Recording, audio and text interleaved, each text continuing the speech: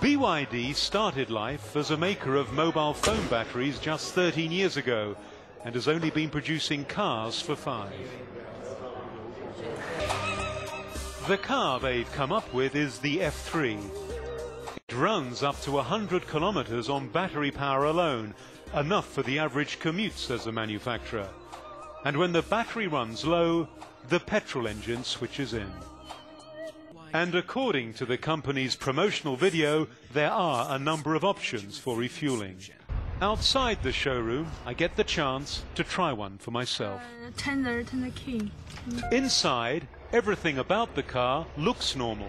The steering wheel, dashboard, the only difference is how it's powered. So the car is now powered by battery? Yes. Okay. Well, it's not going to win any awards for style, this car, but it certainly has a real kick, quite a powerful acceleration. It's very smooth, in fact. Smoother than I thought. BYD believes its batteries give it a winning edge. All our battery is recycled. The power is recycled, so it's environmental beneficial. So people will like it. So Not only in China, I think most Western country people will like it very much. Chairman Mao said the East is red, but maybe the East is green. Right.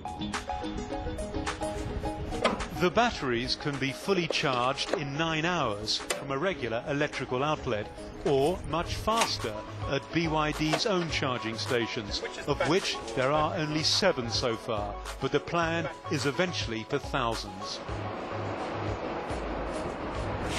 Green technology has long been in the slow lane in China, but it now seems to recognize the need to reduce its fast-growing dependence on crude oil and to limit its choking emissions.